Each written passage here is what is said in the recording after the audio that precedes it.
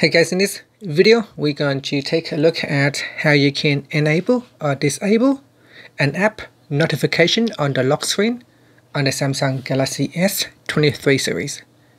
First, tap on the home button to return back to the home screen, and from the home screen swipe down at the top and tap on the settings icon.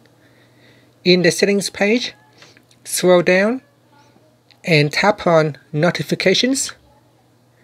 Next, tap on app notifications, and in the list here, go down and select an app. Next, in here, choose whether you want to allow or don't allow the notification to be displayed on the lock screen. So you can simply just tap on this button here to toggle between enable or disable. And that's it. So when it is in a gray color or gray border, it is disabled. When it is in this blue border, it is enable or allowed. Finally, you can tap on the home button to go back to the home screen.